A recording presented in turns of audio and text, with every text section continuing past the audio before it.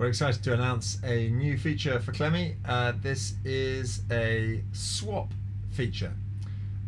So now even those who don't have logins to Klemi can request swaps with other members of the congregation.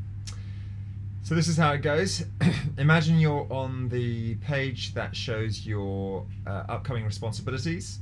You'll now see a little button here.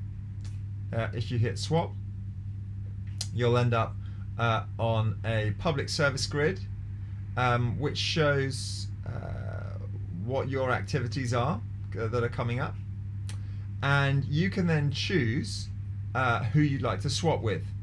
So let's say you want to swap with Trulabon. You click on that, swap request is sent, and then what's going to happen is you're going to get an email. Okay, so here's the email. The email has been sent, in this case to Trula. You get a copy asking that person to swap with you.